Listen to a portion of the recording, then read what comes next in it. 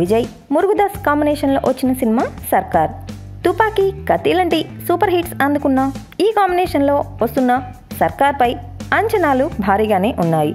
Sun pictures బ్యానర్లో నిర్మించిన సర్కార్ సినిమాలో కీర్తి సురేష్ హీరోయిన్గా నటించగా వరలక్ష్మి శరత్ కుమార్ ఒక ఇంపార్టెంట్ రోల్ ప్లే చేశారు. మరి ఈరోజు ప్రేక్షకుల ముందుకు వచ్చిన సర్కార్ ఎలా ఉందో రివ్యూలో చూద్దాం. ఈ సినిమా కథలోకి వెళ్తే ఫారిన్లో కార్పొరేట్ కంపెనీ సీఈఓ అయిన సుందర్ తన ఓటు హక్కు వినియోగించుకునేందుకు ఇండియా వస్తాడు.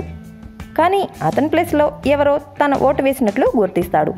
అప్పటి నుంచి పొలిటీషియన్స్ మీద పగబట్టిన సుందర్ ఎలక్షన్స్ రద్దు చేయిస్తాడు. తాను కూడా ఓ పార్టీ పెట్టి ఎన్నికల్లో నిలబడతాడు. ఇంతకీ సుందర్ అసలు టార్గెట్ ఏమిటి?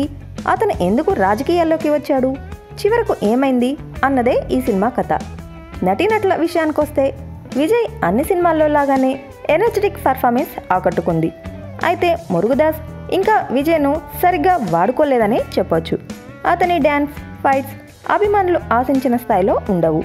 ఇక హీరోయిన్ కీర్తి సురేష్ మాత్రం ఏమాత్రం ఆకట్టుకోలేకపోయింది. వరలక్ష్మి శరత్ కుమార్ తన పాత్రకు న్యాయం చేసింది.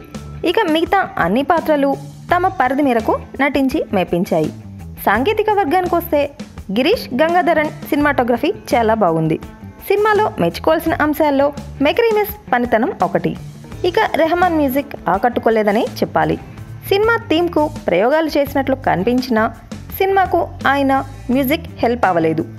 ఇక సినిమా కథ కథనాల్లో దర్శకుడు మురుగదాస్ మరోసారి ఫెయిల్ అయ్యాడని చెప్పొచ్చు. కేవలం విజయ్ కోసం కొన్ని మాస్ డైలాగ్స్, యాక్షన్ సీన్స్ తప్ప సినిమాలో దమ్ము లేదని తెలుస్తోంది. ప్రొడక్షన్స్ వాల్యూస్ అయితే బాగున్నాయి. తుపాకీ, కత్తి సినిమాల తర్వాత విజయ్ మురుగదాస్ కాంబినేషన్లో వచ్చే మూడో సినిమా సర్కార్. ఈ సినిమాపై అంచనాలు భారీగానే ఉన్నాయి. అయితే ఆ అంచనాలను అందుకోవడంలో సర్కార్ పూర్తిగా విఫలమైంది.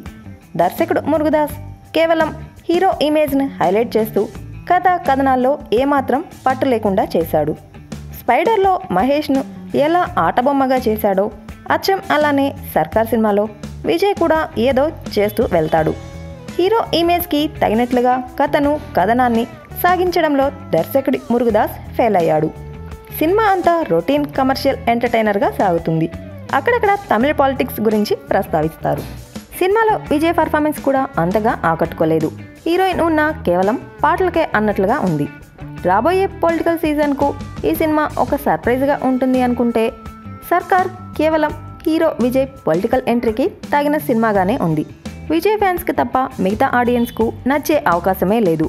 సినిమా ప్రమోషన్స్ కూడా పెద్దగా పట్టించుకున్నట్లుగా లేదు. ఈ సినిమా ప్లస్ పాయింట్స్కి వస్తే సినిమాటోగ్రఫీ, కొన్ని scenes BGM. Minus పాయింట్స్గా screen play, routine story, bottom line చెప్పుకోవచ్చు. మొత్తం మీద విజయ్ సర్కార్ మురుగదాస్ మరో ఫెయిల్యూర్ అటెంప్ట్గా చెప్పొచ్చు.